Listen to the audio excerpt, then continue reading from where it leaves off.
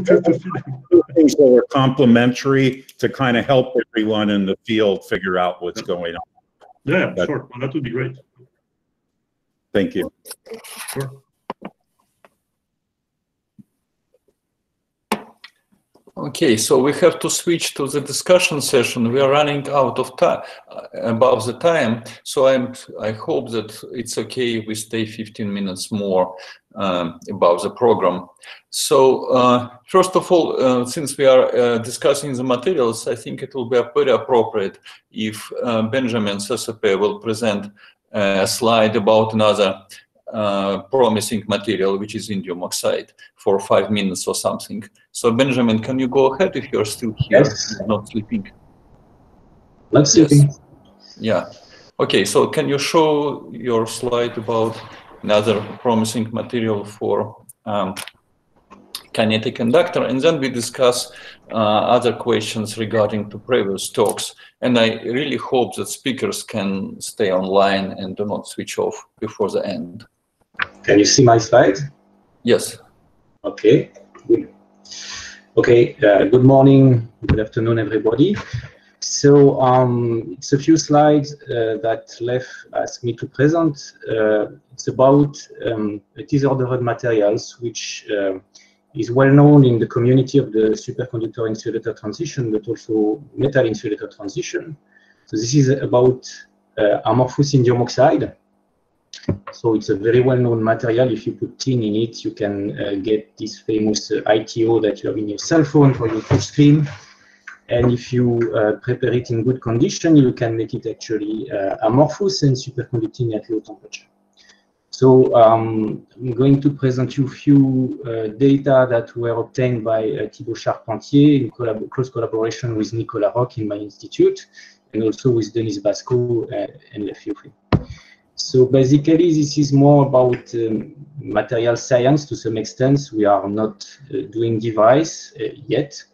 And basically, we are characterizing this material. So why is this amorphous indium oxide? Because this is one of the most, say, strongly disordered superconductors that we know, in a sense that this material can reach a level of disorder such that all thermionic excitation that you would have without superconductivity, all electrons are actually localized.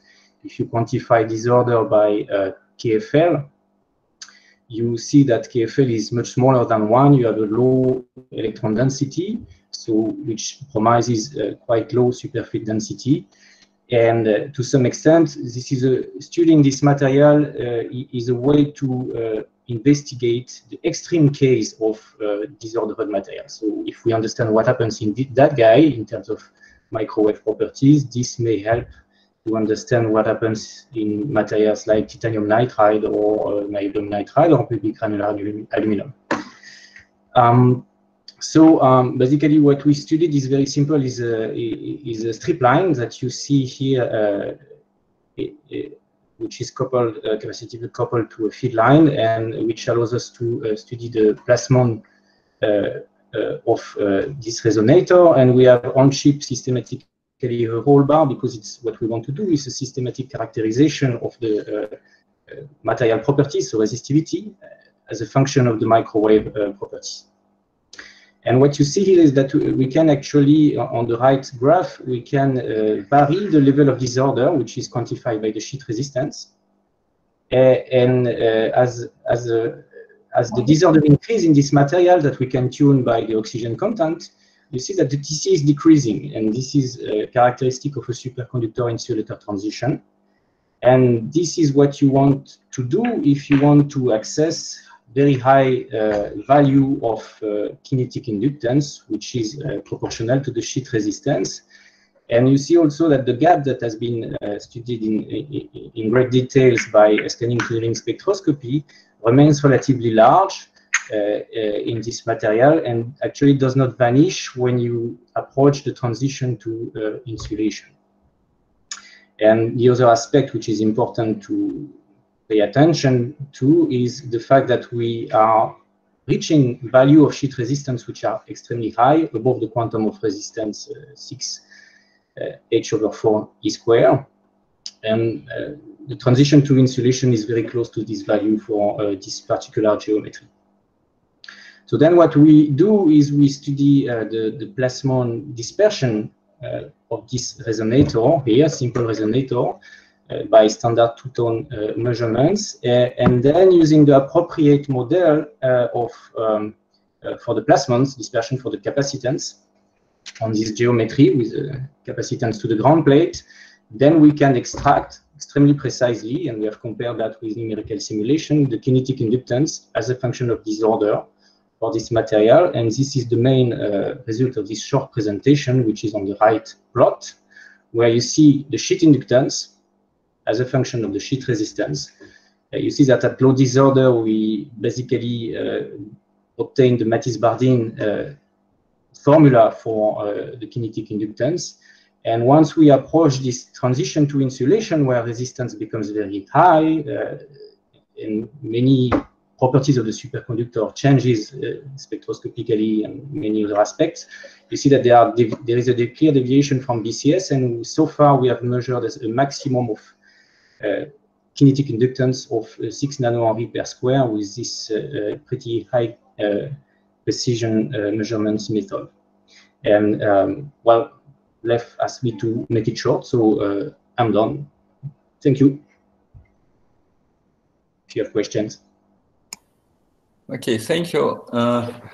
And so now let's switch to the questions, to the talks. If I can start myself, I would like to ask David Schuster if he's still around. David, are you? No? No? I'm here. I'm here. Thank you.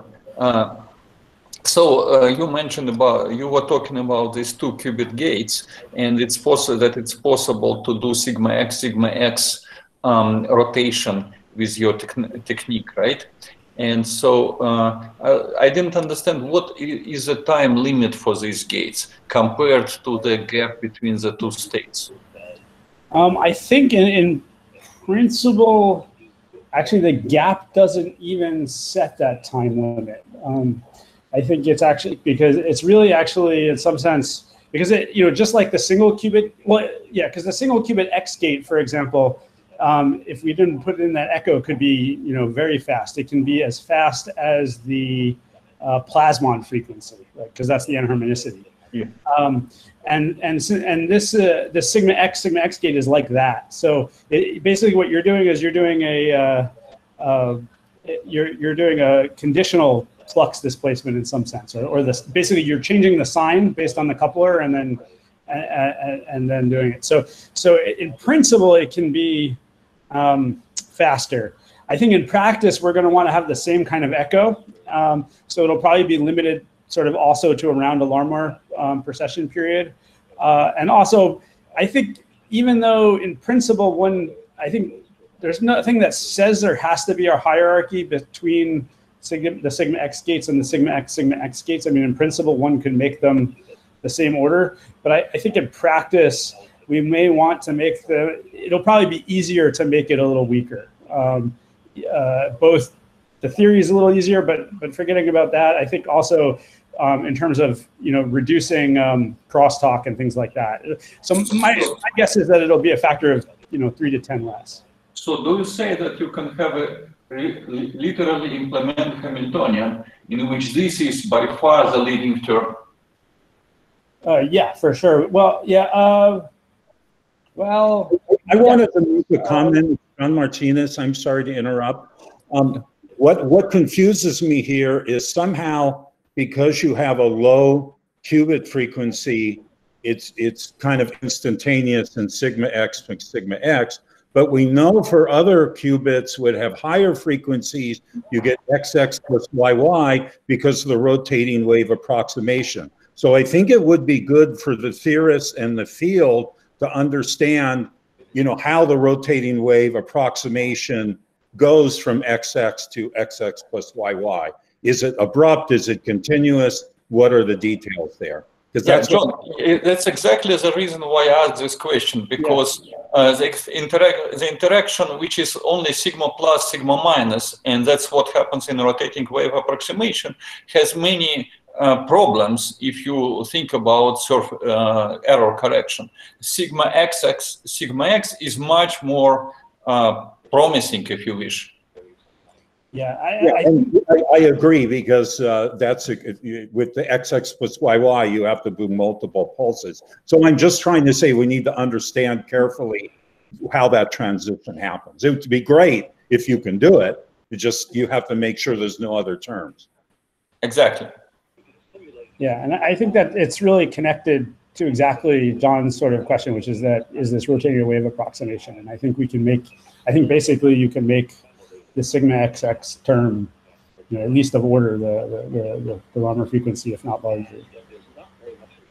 So you say that you can make it even larger than a sigma Z term in this, or sigma X term, or it's not really, or only comparable? I think in principle one can make it larger. I mean, I think at least for our first shot, we're not going to worry so much about. No, because for a long-term future and error correction, that's a crucial. Mm-hmm. So it would be worth discussing it further, but I think it can be made larger. I mean, of course, there's another piece, which is that if we are currently operating in a regime in which the Z, sigma Z, which is the tunnel splitting, is fixed. One can also make that tunable at the expense of another flux line, in which case you can just send it to 0. And this doesn't affect the size of the XX term. So this kind of says that you can do it. But and so I guess there's a couple ways one can optimize it. If you have a fixed sigma Z, you could decide how big to make your sigma Z, right? And then you could balance that against, so to do balance gates, things will be slower, but to have a pure XX type term, it could be easier. Or you could make it tunable so that you can have it, the best of both worlds, but then that will couple in noise at the sweet spot. I mean, my feeling was, at least initially, was that we would probably do like a balanced XX pulse to get some net 2 qubit phase or gate or whatever, and then fix it up with single qubit terms. But as opposed to, say, having an always on XX that's larger than the sigma Z, which could obviously be quite interesting. Mm-hmm. Thank you. So I think there was another question that I just saw by Andrei Klotz. Andrei? Yes. So yeah, I have like question in a similar direction. So, but basically, yeah, let's say we solve this issue with the XX and the YY, but also what about just the practical possibility of some errors in the signal shape? Because, for example, similar gate for 0 pi qubits is protected against errors in the signal shape, because the states are delocalized in phase, but here they are very localized in phase. So then what's the limitation due to signal shape procedure? So we like a sort of a design principle for our gates is that we always try to make sure there's an embedded echo in them, and so both that there should be an echo for flux noise, and also that there should be net 0 flux, so that we don't get, there's this technical thing which, if you put flux pulses on lines, there tends to be like both sort of a nanosecond, microsecond kind of scale filter function, and also like a millisecond scale filter function, which is really painful. And so, but if you make it so that sort of the minimum bandwidth is a megahertz, and the max and the echo is sort of on the scale of the Larmor period, then you can cut it off. You can cut off the 1/f. Well, you can cut off any noise from both below and above. So we do that. So you're not fully protected in the sense that like you're still sensitive to 1/f noise, but you can really define the bandwidth over your sensitivity, and that's going to be something like the Larmor. It's going to range from something around the Larmor period to a little bit larger.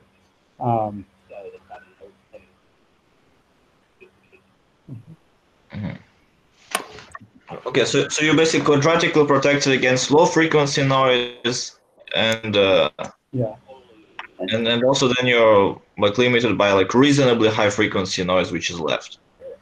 Yeah, that's which right. is not too quick and doesn't average itself out. Yeah. Okay. So the next question, it seems to be Michael for Vlad. Is it correct?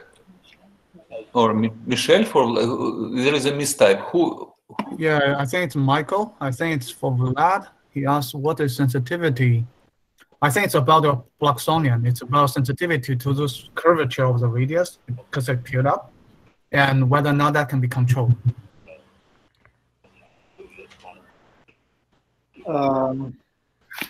Yes, sorry, what's the question again?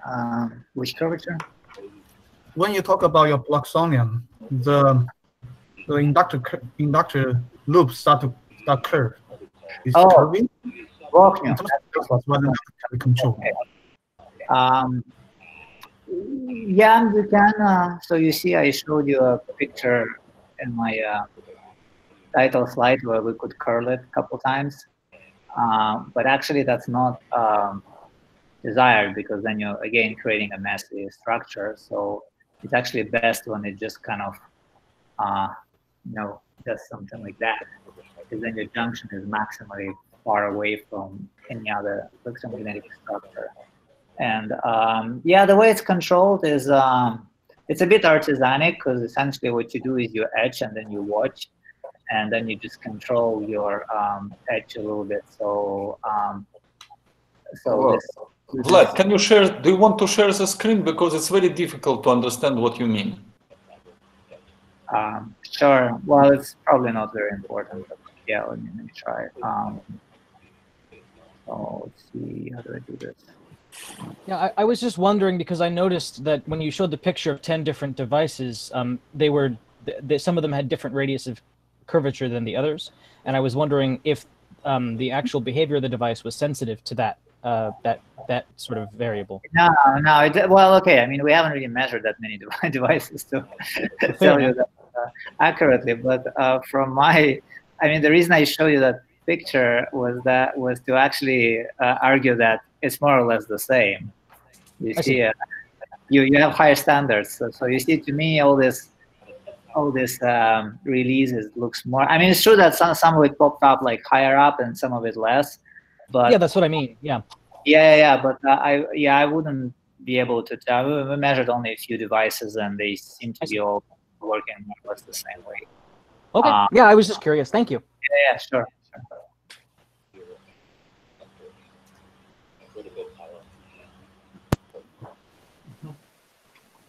So the next question is Ilya for David. Yeah. Yes, so I was interested, so you have a flux line coupled to your fluxonium qubit, and flux lines are a bit annoying because, you have a decay rate, so you need a large amplitude of a signal. You can't put attenuators into the cryostat, at least not on the mixing chamber plate. And that's the reason why people put these bias Ts, but bias Ts are bad too because you have these millisecond things. But then you can couple stronger. But if you couple stronger, then you have a small lifetime. So it's always a trade-off between stuff. And what I was interested in is what was your coupling of the flux line to your fluxonium qubit? What was the lifetime of the 0-1 transition relative to this decay into the flux line, and the decay rate of the 1-2 transition relative to decay into the flux line? Sure, great question. So I think the sort of inductance ratio is something like 1 milliamp per flux quantum or something around that scale. We don't currently have any filtering on it. The thing that helps us with that is that you can think of an inductive coupler as being like a 2-pole low pass, right? Because there's a small capacitance in series, and then the inductor is a small inductor to ground, and so the scaling is like omega to the 4th. And remember, our thing is at 14 megahertz. So we're not really limited by that in our main transition. For the plasmon, we're also relatively low frequency. We're at 3 gigahertz, and In principle, that could be a limitation, but in practice, I think we were limited of per cell through the readout resonator in our case. We did a pretty low Q readout resonator. So it's definitely something to keep in mind. And I do, I imagine we might embed some filtering. We could just put a low pass filter right into that line to improve things further. But right now it's not limiting us. But it's something we are aware of. So we did all the calculations for that, and we did find that it wasn't limiting us, and we currently and we believe we still have some headroom. So we don't think we have to do it right away, but it is something we're looking at. And we'd also like to optimize on that. That's definitely a point of optimization, like just for sort of heating and crosstalk and things like that. So I think that's a place where there's a lot of work to be done. But I don't think in terms of the decay, it's a limiting factor right now. We have some ways to go. Thank you. And then who is Daniel for Yuan? Daniel, you are muted, Daniel. Yeah, sorry, it just took me a minute to unmute. Johan, Hi. in the plot where you showed that you could measure quantum jumps, and there was this idea that the system was not doing anything strange with the large photon number, not jumping into higher levels or anything like that. Yeah. What was the vertical axis of that plot? The y-axis. There's a trace jumping around. Yeah, it's the quadrature of the IQ response plane. Okay, so I just wanted to caution you that what can happen sometimes is that when you jump to those higher states, what happens in the IQ plane is not necessarily obvious, and you might not even see it in a plot like that. So but the thing is that that was just a cut, but we do measure the entire IQ plane. So okay, so you looked at it in 2D. Yeah, so this is the entire plane, right? Can you see the? Yes, and actually, I was going to ask what's going on the rightmost panel. It looks like the top cloud is a little bit smeared out. Do you know what that is? Yeah, exactly. So that's the point. Oh, can I make this a bit funny? I'm trying to make it full screen. Finally.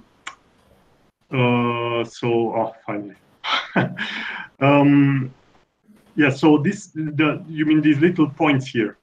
Yeah. Yeah. So that's 1% at most usually. And it depends on the power of the readout, and that's actually the F state. So we can clearly see it's the F state right here. So here we add a parametric amplifier, and then you see everything blows up. Everything becomes even more clear. But you can see from the color scale here, which is spans over many orders of magnitude. You can see this is like some less than 100 counts, so or like hundreds counts, and this is like 10,000 counts. Yeah. So this is like a 1% effect, which corresponds to the F state. That's particularly interesting to me, because in that 2016 paper that you mentioned, we actually saw about a 1% jump to the F state, but you can't see it in the paper because we didn't plot it on a log scale. Okay. We actually did see this and never really understood where it was coming from. I see. Yeah. So we are trying to understand this, and we think it's related. In the end, we think it's related to the original hypothesis in the CQED paper, like the critical photon number. So we think that the reason why we leak to the F state is actually because if you have some population in the E state, the E to F transition is not that far from the readout resonator. That's why you have chi, as Vlad explained. And the critical photon number for that transition is not that high. Sorry, that's like a few hundred photons. The critical photon number for the G to E transition is like 10,000. So that's also, I think, that's a speculation, but if we can confirm that, it also tells us what to do to make this even better, basically to avoid leakage to the F state altogether. Okay, thanks, Johan. I have a quick question. What were the frequency transitions between the G and E and F? Okay, so this is a point where having a student in the audience would be great because I could relay the question to the student. But I remember that it's something in the range. So G2E was something like 800 megahertz, and then E to F was something like 7 gigahertz, and then the cavity was at 7.5 or something like that. So Okay, the tuning between E to F is less than a gigahertz from the cavity. that's good enough. Yeah. Okay. So next question, I think, is Pavel for Oleg. Yes.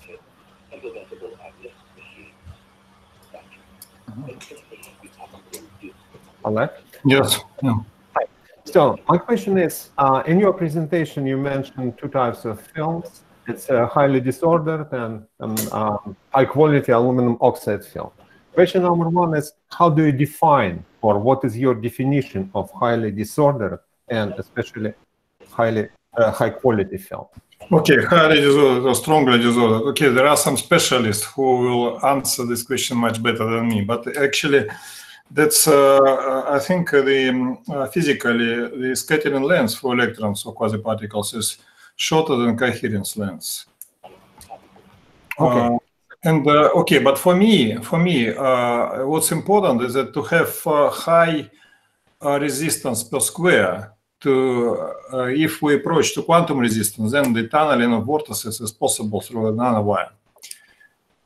As for quality of aluminum oxide, I meant actually the following: that loss should be much less than we observe now in titanium nitride or neodymium nitride films. Also, maybe electrical properties should be more homogeneous. Okay, basically, qubits made out of that should demonstrate much better quality. That's the main point. Yeah, so that's why my second question was, how did you measure, especially high-quality film? So I understood you electrically measured, you only electrically measured the properties. Yeah, we just implemented the qubits, build qubits, and see what's the coherence time. Okay, thanks.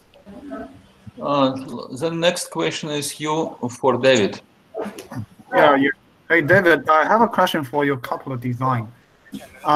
I do believe what you said is true. I think the leading term will be XX, especially your qubit frequency is low.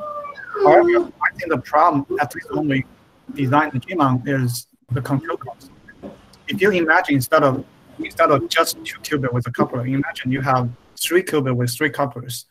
I think the control problem become a very nonlinear set equation with you need to solve 3 transcendental equations, and that become extremely hard. However, in order to achieve high enough coupling strength for Fluxonian, I don't see a different way other than galvanic coupling. I don't know what your thought on this. Yeah, I would love to be using a geometric coupling, but I agree. At least we couldn't think of one initially, so we're doing it galvanically, and of course for 2 qubits it doesn't matter at all. So that's fine for now. So we figured we would just do that. For more qubits, it does tile nicely, and our hope is that if we let's say operate on only non-adjacent pairs, that there could be some coupling, but it should be suppressed by intervening couplers. So we figure that we should be able to sort of trade parallelism against crosstalk smoothly, such that we don't have to fully solve that problem. So I think to first order, we'll try to minimize any geometric type crosstalk. And I know I've been super impressed by the low crosstalk on the flux lines for your tunable transmons and all of the Google work. That's a huge technical achievement. So I'm hoping we can do something similar, or that if you guys adopt it, you can leverage that. But there's probably some crosstalk even in the Hamiltonian itself that will require it. But I hope that we can basically isolate it to small clusters and then and try to lower it with that. So you could imagine having multiple couplers, for example, in series or something like that if you needed to. But I think that it will be sufficiently small that we can probably get away with it with just by just making sure that we are only manipulating sort of every other pair of things at a time. But we'll have to see. That's a real concern for long-term scalability. Okay, sounds good. Thank you. Okay, I think that if there are no more questions, we can wrap up for today because we are already over time.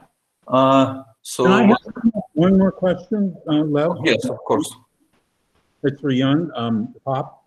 Yes. My question is, when you have your granular aluminum, you model the tunnel junctions, but there's also dielectric loss in the aluminum oxide, and since it's a large volume, on average, it's going to be a few times 10 to the minus 3. Now, you're mostly shorting out that loss from all the inductors, but has that been included in the model to give you an idea? No, we did not include that in the model. That's why I was saying that our model is very crude, as someone pointed out during the talk, actually.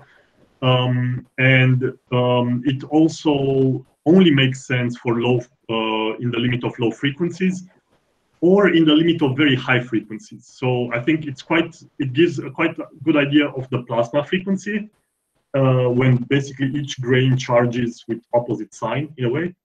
And it gives a good idea of what's happening in the linear part right at the beginning. But my guess is you're in the low frequency limit because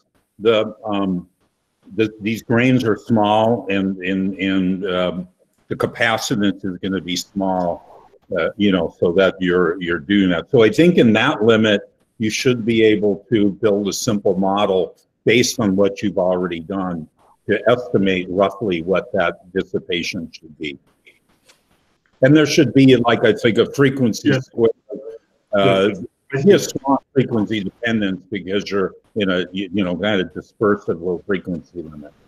I see. You're saying we should calculate the participation ratio of that dielectric, right. and yeah, exactly. Yeah. We should do that. I've done this before, and it would be interesting to put that in your calculations. And my guess, it's not going to be large, but one should do the calculation. Yes, exactly. Yeah. And if I may add, so the fact that we take this A parameter in the model, which is the grain size, we take it to be the TM size of the grains.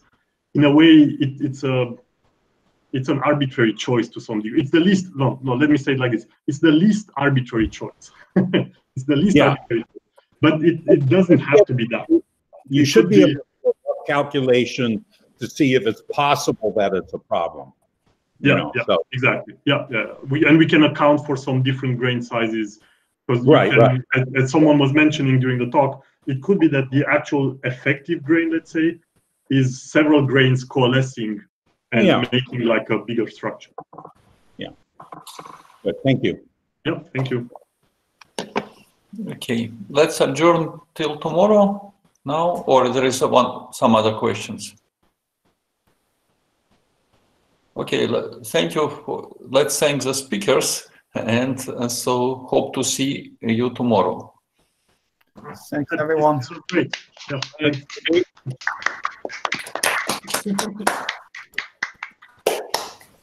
See you tomorrow. See you tomorrow.